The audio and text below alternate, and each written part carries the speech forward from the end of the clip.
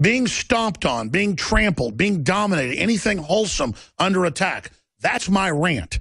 And Pastor Chuck Baldwin talks about this all day. It's Christianity that ended slavery, real Christians. It's Christianity that gave us the free market. It's Christianity that gave us due process. It's Christianity. They say get rid of what's old.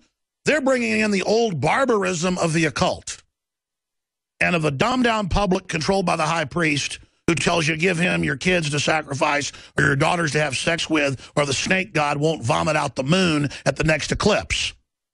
The age of reason begins with Christians, not the phony churches that are government, state-run churches like China or Russia under Stalin.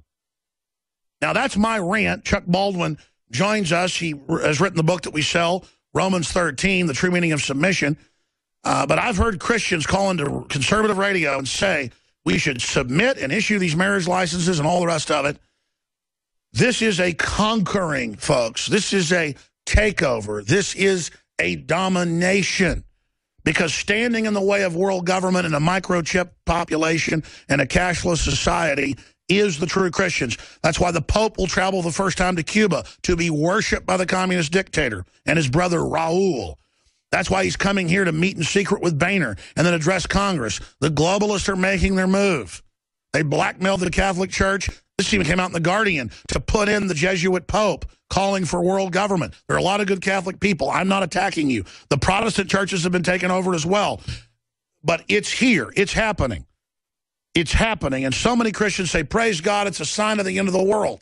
What a cop-out. If you believe in Christ, standing before Christ at the white throne judgment, would Christ say, I know you, if you didn't stand up for unborn? But here's what I want to tell the phony Christians. It doesn't matter what you do at your 501c3 church where you want to feel good and make some business deals. Like a Pharisee. I'm not judging you. God will. There are good people infiltrating Planned Parenthood. There are good people in the Pentagon exposing Obama funding ISIS. There are people of conscience who can't submit to tyranny because they've already submitted to God. And if you've submitted to God, and I'm certainly not perfect, then there's no way you can submit to open conscious evil. Chuck Baldwin, ChuckBaldwinLive.com. Thank you for joining us. You've written some powerful editorials as of late dealing with the situation in this country, but we've talked about things compacting and accelerating. They are now at light speed and only speeding up. What are we watching right now? And I hope folks know historically, the judgment, once a nation becomes reprobate, always comes as night follows day. Thank you for joining us, Chuck Baldwin. Thank you, Alex. Great. Well, appreciate everything you just said there in the opening monologue of this hour. I just want to kind of reiterate some things that you said. First of all, relative to the marriage issue, you're exactly right when you say that the real problem here, and this is what churches and Christians should be noticing, is that years ago, toward the middle and the end of the 19th century, as you've already noted, the institution of marriage, to use your word, was bastardized by the means of which they placed it under the authority of the state. For over 1,800 years of church history, the state had nothing to do with marriage. The institution of marriage is a divine marriage, is a divine institution. This is not a civil contract. And this is the thing that some of our libertarian friends are missing. They're applauding the Kim Davis jailing in Kentucky, and they're talking about this being a right of civil contract. We all understand that every American citizen has the right to enter into civil contracts, including homosexuals. That's not the issue. Marriage is not a civil contract. It is a divine institution created by God in the very beginning of the history of mankind. Therefore, this is not a jurisdiction of the state. It never has been. It never should be today.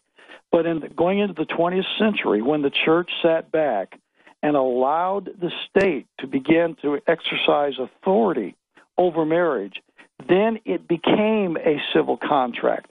It became something under the auspices and authority of the state, just as the church did in 1954 with the advent of the 501c3 amendment. And we're now making the state truly God, and then all these liberals think they're getting rights from the state when it's a total fraud.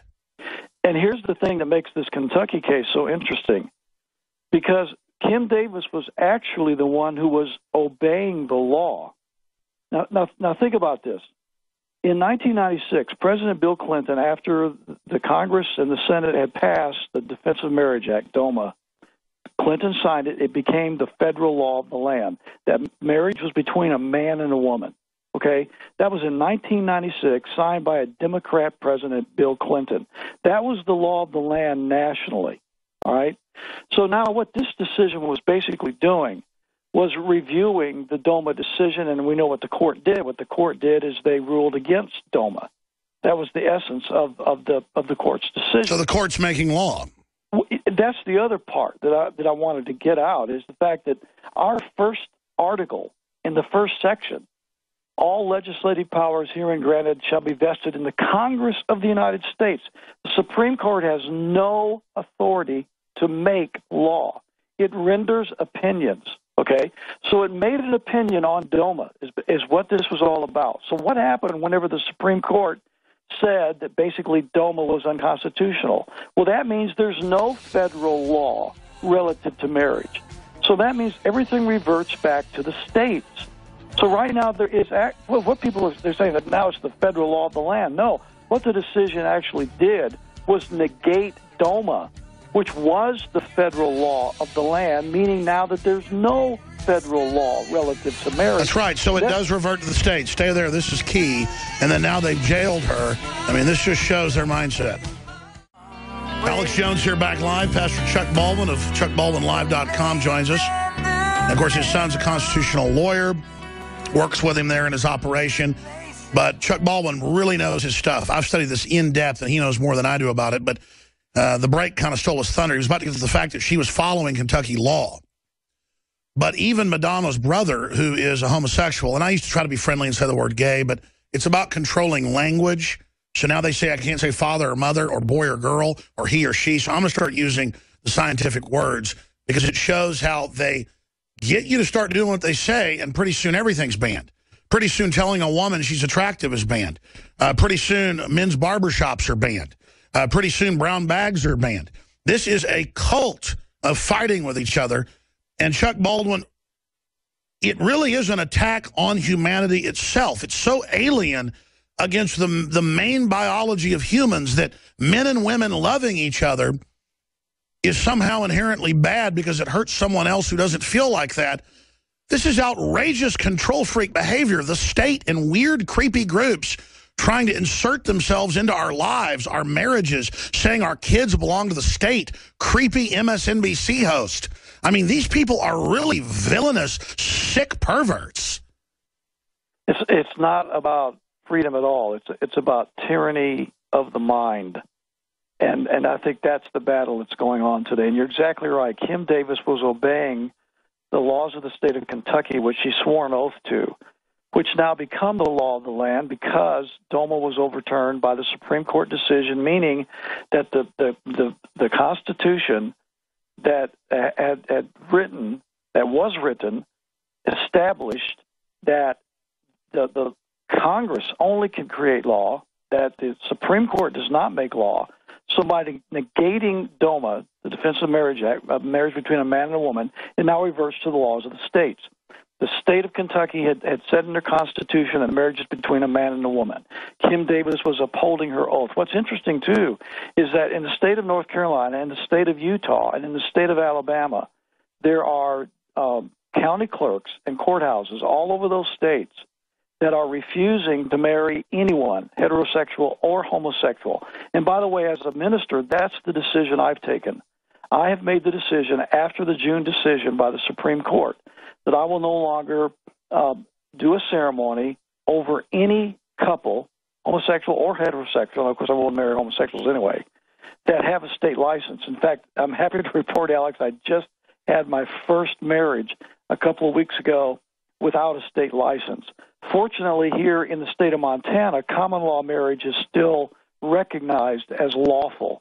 There's only about 5 or 6 states, unfortunately, in the country that still recognize common law. And that's a subject that I think the listeners of your program should take note of, and they should be appealing to the legislatures to get it on the books to recognize, again, common law marriage. Absolutely, because we have to take our power back or we'll be usurped by the imposters. When I say perverts, there aren't just perverts who want to pick kids up in parks. There's perverts that want to get in our lives and our families and tell us what to do. This is outrageous. Why would anyone want to live under something like this? And think about this. Now with this Supreme Court ruling, we've got transgender bathrooms that are being put in just about every school system across America. Transgender bathrooms. Which just shows they're going to teach the kids to do this. Yeah, and think about this, too. You know, all these people talk about, well, you know, it was right to put Kim Davis in jail because she violated. Think about this. 1962, 1963, Supreme Court removed prayer and Bible reading from the public schools of America. But what's happening across the United States today? In school district after school district, there are prayer rooms that are being put in the public schools to accommodate the Muslim students. The Muslim students are allowed to leave classes during school time, go to those prayer rooms, and conduct their Muslim prayers on school property during school time. Now, where is the, you know, well, that's it. Why is it selectively enforced only against Christians? That's exactly. It's because this is an attack against Christianity itself. That's why I wrote the column a couple of weeks ago talking about the collapse of Christianity. And here's the thing that gets my goat about the whole thing, Alex, is I don't blame the Supreme Court, and I don't blame the liberals, and I don't blame the secularists and all these people that are pushing this agenda. I blame the churches, the pastors of America. They're the ones that have the power and the duty to stand up against this stuff. Instead, they're getting up and saying Romans 13 because they're state-run. Exactly, and that goes back to the book that Tim and I wrote about the true meaning of submission, Romans 13, because it's right out of Hitler's Germany. This was the same doctrine that they taught to the churches in Germany during the rise. Well, Hitler has famous quotes about, I hate the Bible and it's a bunch of baloney. Basically, he says it's a fraud, but I do like Romans 13. Stay there. We're going to come back with Chuck Baldwin and break down the Hitlerian Romans 13 out of context, which flies in the face of the entire Bible, that Christians are supposed to submit to any order. The law that founded this republic said that the state was not God. Even some of the people that weren't true Christians who were founding fathers, most of them were Christian, agreed to all this because they understood that the state then wouldn't be God. They could set themselves up as God. And that's what all the foolish liberals ought to get, is that God wants to give us free will. True Christianity gives you the right of choice. So in America, you got the right to exercise free will at a level never before seen, as long as you didn't force it on somebody else. Now we're seeing tyranny, and we're seeing what occultism does. It seeks to make you accept what it's doing. It tells you your kids belong to us. You're going to do what we say. You can't have fathers and mothers because that hurts somebody else. You can't have wealth because that hurts somebody else. And then the elites themselves are totally exempt from all the rules they foist on us. Pastor Chuck Baldwin is our guest. If you'd like to talk to him about this issue particularly and where this country's going, 800-259-9231. 800-259-9231. I'm going to plug here for a moment and then get back to that. But I'm going to say this first. My parents were pretty conservative growing up, but also liberal in ways. They grew up in the 60s, more fiscally conservative, but they were live and let live. I'd call them libertarians. And I'll be honest, I don't have a dislike bone in my body against homosexuals. They run the gamut of different types of people. And I'm not up here judging people. I've got my own sins in my life, things I do that I know isn't the best lifestyle, like drinking sometimes or having anger problems, stuff like that. I mean, none of us are perfect. But it's the consciousness of hurting people that's bad. It's trying to take free will that's bad. And I'll say this. The homosexual movement worldwide is a eugenicist, depopulation, anti-family movement. I've proven it. I've made films on it. And they're putting chemicals in the food and water to change the sexuality of people. That's declassified. We're being messed with. And now as people are changed and as things become different, and some people, you could say we're naturally that way, some people genetic, whatever. This stuff's always gone on in history. What I'm getting at is, just as Sodom and Gomorrah, whether you believe that Old Testament story or not, it says they were coming to people's houses saying, we're going to force sex on you. You're going to do what we want. That's where this has basically come. And the homosexual activist Gore Vidal said all